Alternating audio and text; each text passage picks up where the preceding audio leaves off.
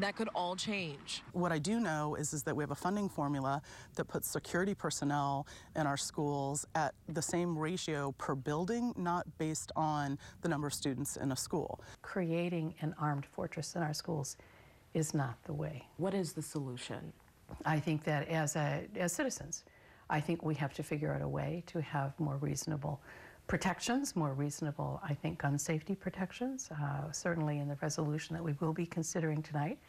We are calling on Congress and state legislatures to come together. Fairfax County School Board Chairman Janie Strauss and board member Elizabeth Schultz are at odds on how to provide safety for the district's nearly 200,000 students, plus teachers and employees. Fox 5 has learned Schultz will propose the district conduct a comprehensive review and assessment of security in schools. If there is a threat incoming, you have to have an opposing force. We've also heard from our teachers they don't want to be armed. We don't need a Wild West situation where we have multiple guns. Emerging technology aimed at detecting an active shooter on campus is also a topic board members will dive into at Thursday night's meeting. We're going to be guarded by armed personnel.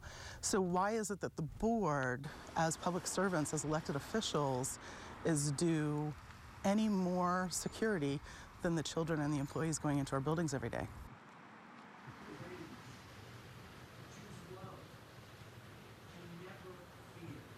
Right now here at Luther Jackson Middle School, you can see that there is a priest speaking. He did begin with prayer and then read the names of each victim who lost their lives in the Florida shooting, and also shared a message of healing and how the community across the country can move forward. Now, also tonight, there was a closed-door session for board members, and at 7 o'clock, they will have their regularly scheduled public meeting open to the public and also parents and students, where they will discuss how to move forward concerning protecting students.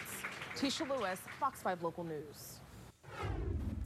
Take a look. Dramatic video shows emergency crews rescuing a driver who got stuck in a sinking car in the Arkansas River. Imagine being in that car. The person hit a slick spot on the road, lost control, ended up there. The driver is now recovering and is expected to be okay. That had to be awfully scary. Oh my God. It's terrifying. Flash flooding, yeah. Yeah, there's been a lot of that out there. Yes, Yeah. There's been so much severe weather across the central part of the country.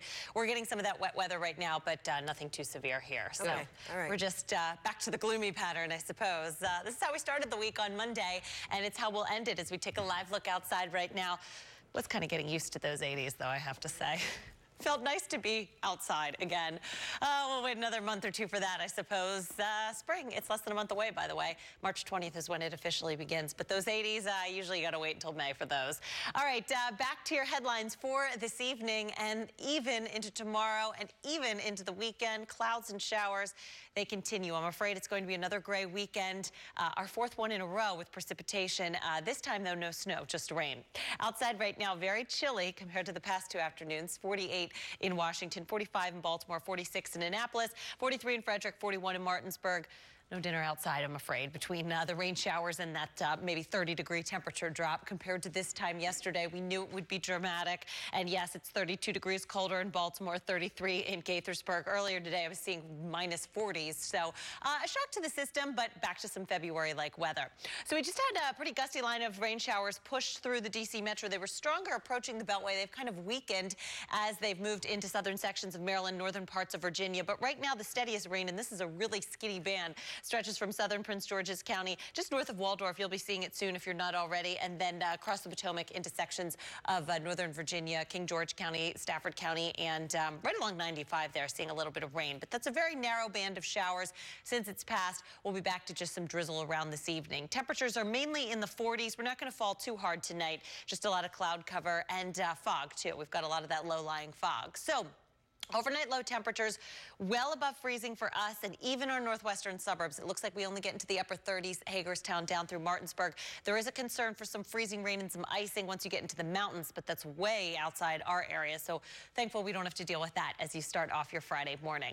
Here's what Friday looks like. High pressure offshore, so we've still got that cool flow around it, meaning out of the northeast, you're not going to get too warm. Stalled front towards our south, so that is a couple of good ingredients for a gray day, I'll tell you, with the fog, the clouds, and just keeping showers showers in the forecast at any time. The heavier rain off towards our north and west, but just enough to be a nuisance, that drizzle, where it's like not heavy enough for an umbrella or to use the windshield wipers, but you need at least a hood on the jacket, I guess, if you're walking around. Fox Futurecast shows after these showers pass towards our south and east, they will return by tomorrow morning. So count on some of that drizzle, light rain for your drive in, and then maybe a break later on in the day, but anything will just be replaced by some drizzle. Our one dry period before we head into the weekend is going to be Friday night. I don't see much chance of falling rain, and maybe even the skies lift a little bit off towards our west especially, but those showers fill right back in by Saturday morning. So any activities you have planned, count on the rain both Saturday, but then really especially on Sunday. That looks to be the wet one of the weekend. So your two-day forecast, spotty showers, 52 degrees for tomorrow, and then temperatures do jump over the weekend, 60 degrees there on Saturday. And look at Sunday. AccuWeather 7-day forecast. Unfortunately, that's a lot of cloud cover, but fortunately, it is just rain, and it will be a very mild rain, 70 degrees there on Sunday. Looks like we have a chance of a shower on Monday. That Monday could go either two ways. One model wants to clear us out real fast, and another wants to keep the clouds and showers around. My guess is the way the pattern's been, those clouds and showers will stick around before we do finally clear out for a bit Tuesday and Wednesday, and then those rain showers return next Wednesday. But nothing too cold. Even though we're back to February, all these temperatures are still above average. Sarah and Sean, back over to you. Well, if you want to avoid catching the flu this season, there is apparently one simple thing you can do to prevent spreading germs. Medical experts say you should stop shaking hands. Instead, they suggest giving your friends and colleagues a fist bump. I've actually heard this before. While it's still hand-to-hand contact, doctors say you're only passing about 10% of the bacteria. If you can't avoid shaking hands, they say you should immediately wash your hands or try to find some hand sanitizer. You know what I like to do? What's that? The elbow bump. Yeah, that works too. Don't have to touch hands at all. I know, because then you feel bad.